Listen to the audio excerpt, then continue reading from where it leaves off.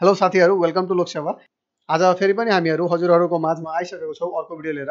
आजको भिडियो भनेको embassy of India द्वारा पब्लिश्ड कम्पेक्स स्कलरशिप स्किम रहेको छ 2023 को लागि र यो भिडियो भने स्पेशली हाम्रो स्टेप 1 को लागि रहेको छ र यो भिडियोलाई अन्तसम्म हेर्नु होला, बीचमा स्किप नगर्नु होला किनभने इच एन्ड एभ्री प्रोसेस जुन छ नि हरेक बीचमा केही सेन्सिटिभ कुराहरु पनि रहेको छ हैन। कुराहरुको बारेमा पनि हामी डिस्कस गर्छौं नि र यदि तपाईहरुले यसको इन्ट्रोडक्सन पार्ट हेर्नु भएको छैन भने त्यो भिडियोलाई हेर्नुस्, हामीले डिस्क्रिप्सन बक्समा लिंक राखिदिएको छौं र यदि फर्दर कुनै पनि हेल्प चाहेकोमा हामीले यहाँ डिस्क्रिप्सन बक्समा टेलिग्राम र व्हाट्सएप को लिंक राखिदिएको छौं। त्यसमा जोइन भएर तपाईहरुले जे पनि सोध्न मिल्छ। साथसाथै यदि तपाईहरुले फर्म भर्न आउँदैन भने हामी सिकाउँछौं, किनभने तपाईहरुले अहिले भर्नु भएन भने पछि गएर अप्ठ्यारो हुन्छ। अहिलेदेखि नै आफैले फर्म भर्ने ह्याबिट गर्नुस् र यदि तपाईहरुले त्यै पनि सक्नुहुन्न हैन, रिसोर्स छैन भने हामीले कन्ट्याक्ट गर्नु, व्हाट्सएपमा अथवा टेलिग्राममा जोइन हुनुस् र त्यहाँ क्वेरी राख्नुस्। हस् त भिडियो सुरु गरौँ र भिडियो सुरु गर्नुभन्दा अगाडि कृपया च्यानललाई सब्स्क्राइब गर्न नबिर्सनु होला। साथसाथै यदि भिडियो मन परेमा लाइक बटन प्रेस गर्नुस् र यो भिडियोलाई शेयर गर्नुस्। जति शेयर गर्नुहुन्छ त्यति नै फाइदा हुन्छ अरु स्टुडेन्टहरुलाई पनि, किनभने धेरै जसोलाई यो स्कलरशिपहरुको बारेमा थाहा हुँदैन। इभन त हामीले पनि थाहा थिएन हाम्रो बेलामा, त्यै पनि हामीले अरुको रेफरलबाटै हामी थाहा पाएको। सो तपाईहरुले तपाईको एउटा रेफरलले यदि कसैको लाइफ बन्दा छ भने त्यो रेफरल कामको हो। हस् त भिडियो सुरु गरौँ।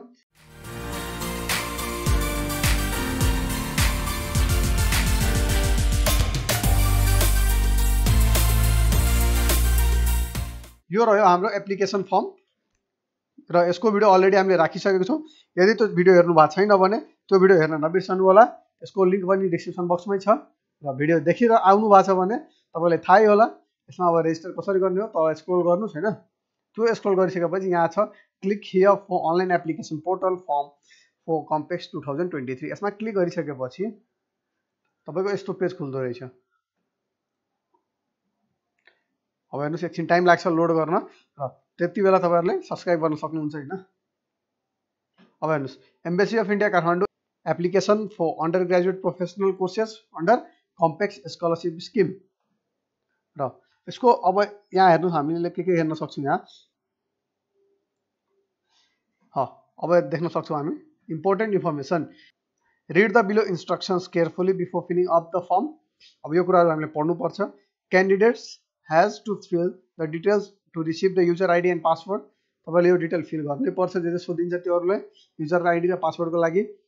Candidates will receive the user ID and password on the registered email ID. जुन इमेल आईडी मैले युज गर्छु त्यसमा हाम्रो युजर आईडी र पासवर्ड आउँछ। Candidates can log in with the user ID and password two complete the application form for कम्पेक्स 2023। अब कम्पेक्स 2023 को application processed गर्नको लागि युजर आईडी र पासवर्ड तपाईले युज गर्नुपर्छ। Candidate must provide correct name, date of birth, mobile number and email address as this details can not be changed once the registration is complete. अब एउटा कुरा यहाँ ध्यान दिनुपर्ने के छ भनेपछि name, date of birth, mobile number र इमेल एड्रेस यो चाहिँ एकैपल्ट हामीले रेजिस्टर गर्ने बेला राख्ने छौं। चाहिँ तपाईले पछि कहीं एडिट गर्न सक्नुहुन्न। र यहाँ जेनरल लिंक हामी हेर्न सक्छौं। यो एडभर्टाइजमेन्टको लागि भइगयो। यो इन्स्ट्रक्सन फर अनलाइन एप्लिकेसन त्यो पनि हामीले चर्चा गरिसकेका छौं र रेजिस्टर गरिसकेपछि यहाँ क्लिक गर्नुस् र रेजिस्टर गर्नु छ भने यहाँ क्लिक गर्नुस्। अथवा यहाँ पनि हामी देख्न सक्छौं राइट साइडको top most कर्नरमा resistor on login पनि रहेको छ र यसको डेट्सहरुको बारेमा हल्का ब्रिफ इन्ट्रोडक्सन लिहालौं। ओपनिङ डेट भनेको 12 जुन रहेको छ। लास्ट डेट तपाईले स्टेप 2 को 25 जुन, लास्ट डेट फर डिपोजिटिङ भाउचर तपाईलाई 27 जुन र स्टेप 3 को लास्ट डेट तपाईलाई 29 जुन। सो 29 जुन 11:45 सम्म तपाईहरुले आफ्नो फर्म कम्प्लिट गरेर सबमिट गरिसक्नु पर्छ। हस् त अब यदि बीचमा कुनै समस्या परेकोमा कम्पेक्स हेल्प डेस्क 2023@gmail.com मा तपाईहरुले कन्ट्याक्ट गर्न सक्नुहुन्छ र यदि त हैन इन्स्ट्यान्ट हेल्प चाहियो भने हाम्रो लोकसेवाको अलरेडी टेलिग्राम र व्हाट्सएप लिंक छँदैछ, त्यसमा जोइन भएर त्यहाँ पनि सोध्न सक्नुहुन्छ। हस् त स्टार्ट गरौँ। रेजिस्टरमा क्लिक गर्नुस्। रेजिस्टरमा क्लिक गरिसकेपछि एकछिन टाइम लाग्छ, हल्का समय दिनुस् हैन। तबसम्म च्यानललाई सब्स्क्राइब गर्नुस् र लाइक बटन प्रेस गरिदिनुस्। यसले के हुन्छ, यसले हल्का पोजिटिभ रेस्पोन्स आ जस्तो लाग्छ हैन। अब हेर्नुस्, कम्पेक्स एप्लिकेसन फर्म इन्स्ट्रक्सन यहाँ दिएकै छ। काइन्डली युज एज क्रोमियम और मोजिला फायरफक्स वर्जन 93 to 2110 और गूगल क्रोम वर्जन 88 to 111 और Microsoft Edge 87 to 110 browser to fill the application form। यो ब्राउजरहरु सुटेबल रहेको छ। The application form is compatible with Android and iOS version as well. Fields marked with asterisk are mandatory. Read the following below instruction carefully before filling the form. Please read the eligibility instruction carefully. Fee once deposited cannot be refunded at any circumstances. Please click here to download the application instruction browser.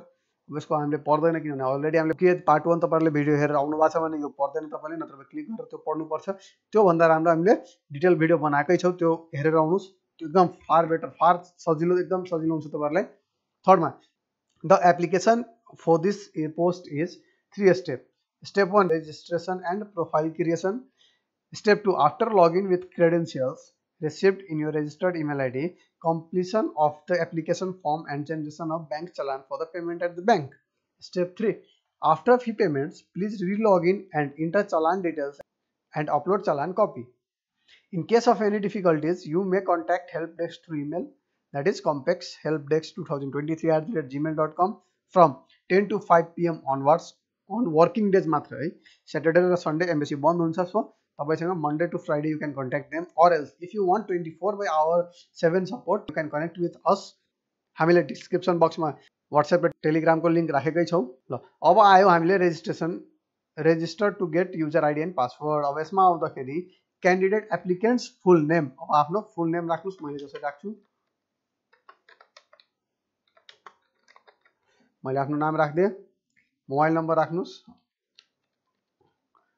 अब यहाँ निर तपाई यदि इन्डियामा हुनुहुन्छ भने त्यो केसमा मोबाइल नम्बर कुन राख्ने त त्यो केसमा तपाईहरुले आफ्नो गार्जियनको मोबाइल नम्बर राख्नुस् र उहाँहरुलाई ओटीपी आउँछ हैन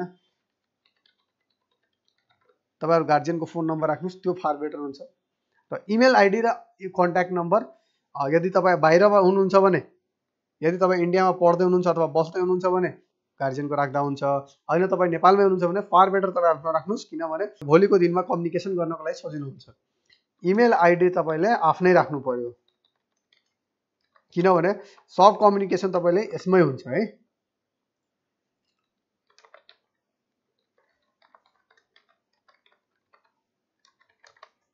अब यहाँ हेर्न सक्छौं हामी यहाँ applicant name राखिसक्यौ mobile number राखिसक्यौ confirm mobile number भनेपछि यो दुवै मोबाइल नम्बर सेम हुनु पर्यो इमेल एड्रेस यहाँ राखिसक्यौ कन्फर्म इमेल एड्रेस भनेको दुवै इमेल सेम हुनु पर्यो र you are required to provide your correct mobile number and email address as all important communication are to be sent to you by using the same declaration. I declare that the above information माथिको information दिएको correct छ त्यही कुरा सोधिराछ पढ्नु time छ भने पढ्नुस् हैन time छैन भने स्किप गर्दा भयो अब यो क्यारेक्टर हैन क्यारेक्टर केस सेन्सिटिभ भएकोले बुझिदैन भने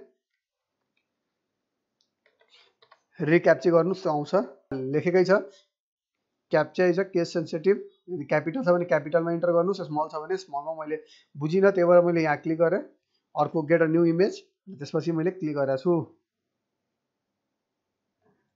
अब हेर्नुस् रेजिस्ट्रेसनमा क्लिक गरिसकेपछि क्यान्डिडेट नेमको अमित कुमार सिन्हा रहेको छ क्यान्डिडेटमा आफ्नो नाम हेर्नुस् चेक गर्नुस् स्पेलिङ पनि चेक गर्नुस् किनभने यो फ्याक्टरहरु तपाईले एडिट गर्न सक्नुहुन्न पछि गएर मोबाइल नम्बर चेक गर्नुस् र इमेल आईडी चेक गर्नुस् चेक गरिसकेपछि यहाँ क्लिक गर्नुस् हैन टिक लगाइसकेपछि सबमिटमा क्लिक गर्नुस् प्राइभेसी नोटिस आएको छ we respect your privacy and shell only collect and use as much personal information from you as is required to administer your account and provide the products and services you have requested from us. If we require additional information from you, we shall collect and use the same only after getting your explicit consent. Please find the list of personal data we collect and the purpose thereof.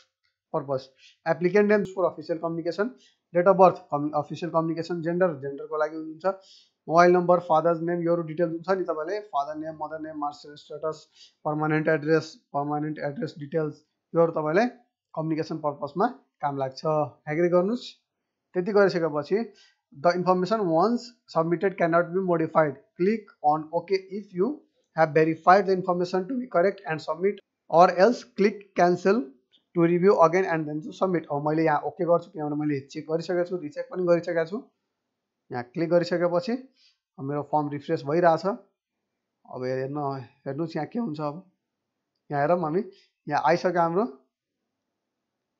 पेजमा step 2 मा हामी आइसकेको छौं अब यो आइसकेपछि अब यसको स्क्रिनशट लिन नबिर्सनु होला।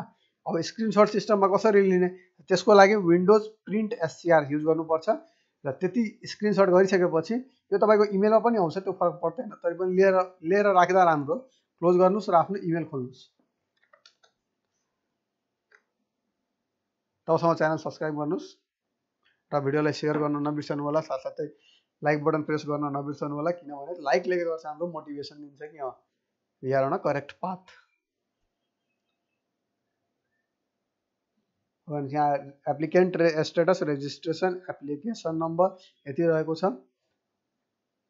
यति क्यान्डिडेटले रेजिस्टर गरिसकेको छ 197ले। गुड। क्यान्डिडेट नेम आफ्नो इमेल आइडी र मोबाइल नम्बर यहाँ देखाउँछ। अब यहाँ क्लिक गर्नुहोस् गो टु द एप्लिकेसन। अब गो टु द एप्लिकेसनमा क्लिक गरिसकेपछि अब यहाँदेखि हाम्रो कुनै स्टेप स्टार्ट भयो। स्टेप 2 को भिडियो पनि हामी तुरन्तै ल्याउने नै छौँ। अहिलेको लागि यतिकै स्टेप बाई स्टेप जाम, ताकि हतार नगर्नुस्, किनभने एउटा स्टेप हामीलाई एम्बेसीमा पनि सबमिट गर्नु छैन, यसपालि मात्र अनलाइन फर्म भरेर छोडिदिनु छ। सो स्टेप बाई स्टेप जाउँ होइन, हतार गर्नु भएन। हस् त आजको लागि भिडियो यतिकै। अब स्टेप 2 को साथमा हामी आउने नै छ अवश्य। तबसम्म कृपया च्यानललाई सब्सक्राइब गर्नुस् र सेयर गर्न नबिर्सनु होला। साथसाथै लाइक बटन प्रेस गर्न नबिर्सनु होला। हस्।